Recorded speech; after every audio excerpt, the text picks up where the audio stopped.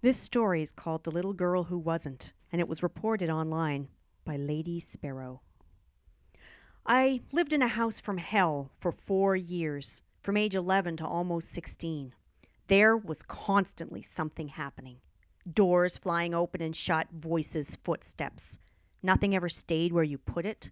I was alone there a lot because both my parents worked, and I was constantly terrified.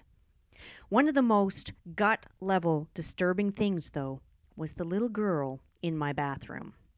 Every time I walked past my bathroom door, which was constantly since it was right outside my bedroom, I saw a little girl with blonde curly hair and a rose-colored dress.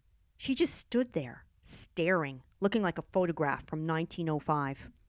I started keeping the door closed so I could walk by without seeing her, but she was always there when I opened it.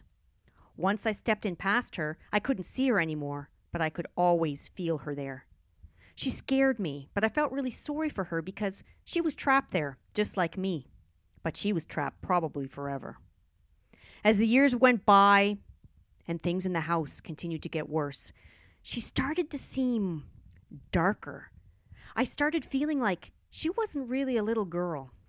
I knew there was something ugly in the house, and I felt like it was presenting this sympathetic image to me.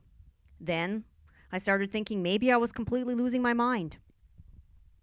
One day when I was 14, I had a friend from out of town come stay with me for a week. I had not told her anything whatsoever about the house because I didn't think she'd come if I did. Right after she got there, we were sitting in my room and she left to go to the bathroom. About a minute later, she walked back in with a puzzled look on her face and she said, so there's a little girl in your bathroom. Yeah, she hangs out in there. Blonde hair? Curls, pink dress, yeah. You know that's not really a little girl, don't you? I almost threw up. I was so relieved and terrified and excited that someone else saw it and ready to run out of the room screaming. She would not use that bathroom the rest of the week, and I started using it as little as possible without ticking off my parents, who did not want to believe anything was happening. Eventually, we moved out, and I could not have been happier. I distanced myself from it mentally as much as I could. And then, when I was 18, I took another friend on a road trip to pack up a few things that I'd left in that house. My parents had never managed to sell it and actually wouldn't for 5 more years. The minute we got onto that property, my friend seemed uncomfortable.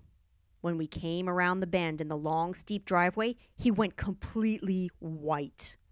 I could tell something was wrong, but he insisted he was okay, so we got to work. After a while, he asked to use the bathroom. I directed him to mine. Not 20 seconds after he left, he came running back in, gasping for breath, and slammed the bedroom door behind him. He started babbling about a little blonde girl who isn't really a little girl. All of a sudden, he went dead still, looked me in the eye, and very solemnly said, "She's not happy with you. You left, and you weren't supposed to."